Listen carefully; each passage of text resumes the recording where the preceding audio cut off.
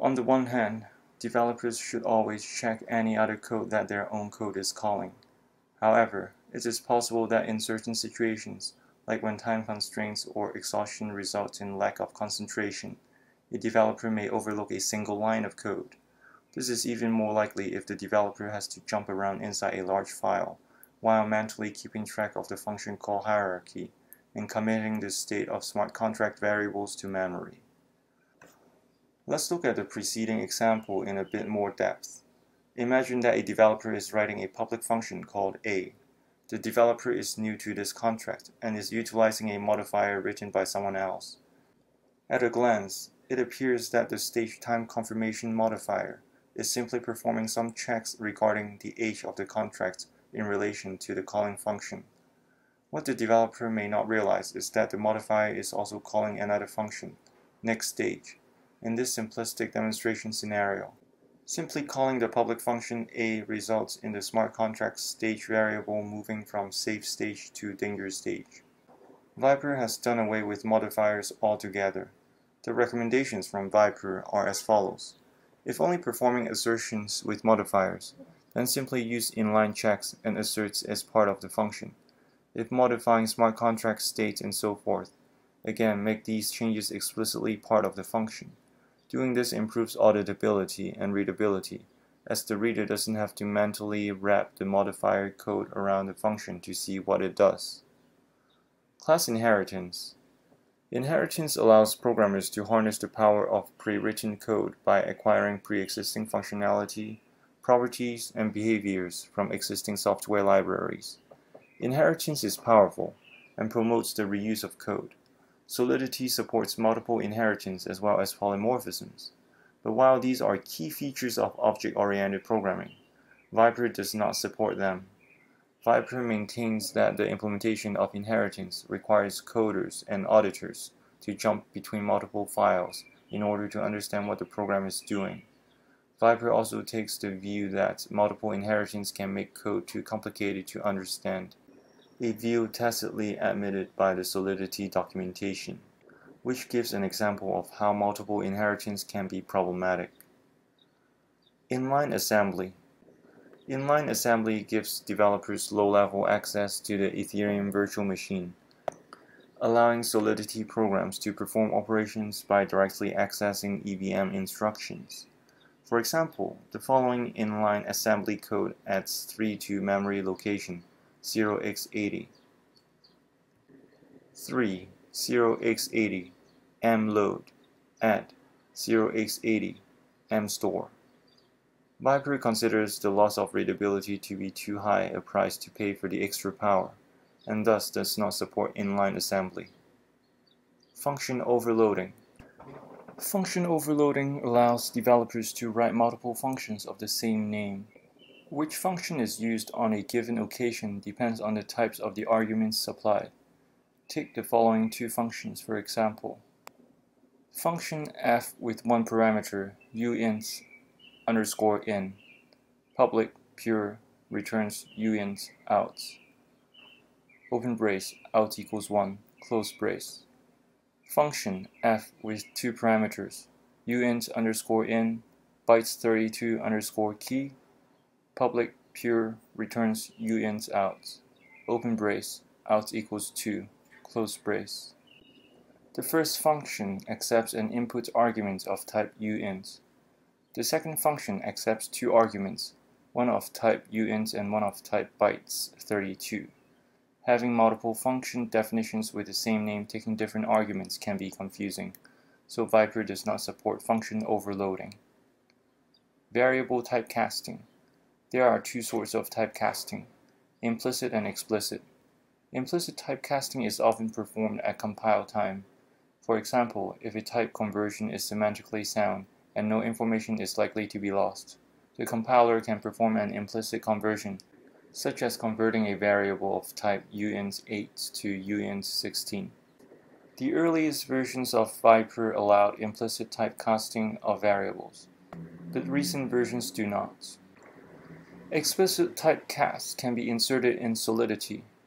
Unfortunately, they can lead to unexpected behavior. For example, Casting a uint32 to the smaller type uint16 simply removes the higher order bits, as demonstrated here. uint32 A equals 0x12345678. uint16 B equals uint16 of A. Code comment: variable B is 0x5678 now. Viper instead has a convert function to perform explicit casts. The convert function found on line 82 of convert.py. Define converts with two parameters, expression and context. Output type equals expression.args first item.s. If output type in conversion table, return conversion table's value with key output type, called with the two arguments, expression and context. Else, raise exception. Conversion to the provided argument is invalid. .format, output type. Note the use of conversion table found on line 90 of the same file, which looks like this. Conversion table equals open brace, int128, colon, to underscore int128, bytes 32, colon, to bytes 32, close brace. When a developer calls convert, it references conversion table, which ensures that the appropriate conversion is performed. For example, if a developer passes an int128 to the convert function, the to int128 function on line 26 of the same converts.py file will be executed. As you can see, the conversion process ensures that no information can be lost. If it could be, an exception is raised. The conversion code prevents truncation as well as other anomalies that would ordinarily be allowed by implicit typecasting. Choosing explicit over implicit typecasting means that the developer is responsible for performing all casts. While this approach does produce more verbose code, it also improves the safety and auditability of smart contracts. Preconditions and postconditions. Viper handles preconditions, postconditions, and state changes explicitly. While this produces redundant code, it also allows for maximum readability and safety. When writing a smart contract in Viper, a developer should observe the following 3 points. 1. Condition. What is the current state/condition of the Ethereum state variables? 2. Effects. What effects will this smart contract code have on the condition of the state variables upon execution? That is, what will be affected and what will not be affected. Are these effects congruent with the smart contract's intentions? 3. Interaction. After the first two considerations have been exhaustively dealt with, it is time to run the code.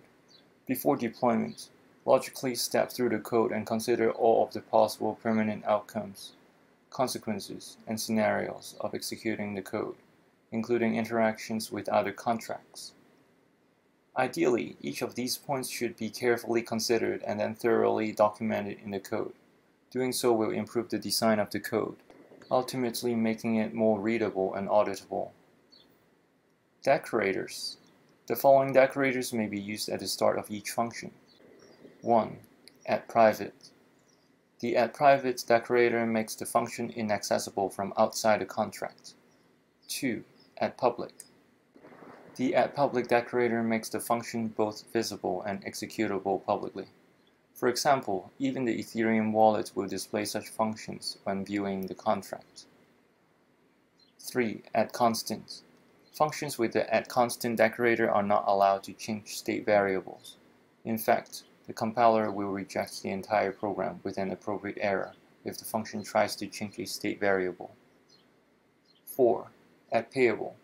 Only functions with the @payable decorator are allowed to transfer value. Viper implements the logic of decorators explicitly. For example, the Viper compilation process will fail if a function has both a @payable decorator and a @constant decorator. This makes sense because a function that transfers value has by definition updated the state, so cannot be @constant. Each Viper function must be decorated with either @public or @private, but not both.